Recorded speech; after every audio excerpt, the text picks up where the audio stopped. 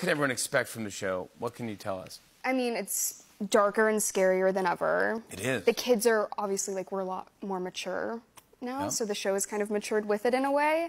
And Max, you know, she's not doing too hot. You're kind of getting to see her in, like, her emo phase a bit. Yeah. And I don't want to say that was, like, fun to explore, but it was, like, a nice, like, challenge. Yeah. There's a new character. Explain who this person is. That's, okay. Vecna. That is Vecna. I can't say much about Vecna. Okay. But... Can I ask a question? Yes. Is this CGI Vecna, or is this a human being? So there's actually, like, that's all practical effects. So, like, there's an actor in there. There is. Okay, good. Yeah. Is it frightening to act opposite this thing? Yeah, but then... In the moment, yes, but then in between takes, he'd be, like, eating a Chick-fil-A sandwich. So kind of took the magic away.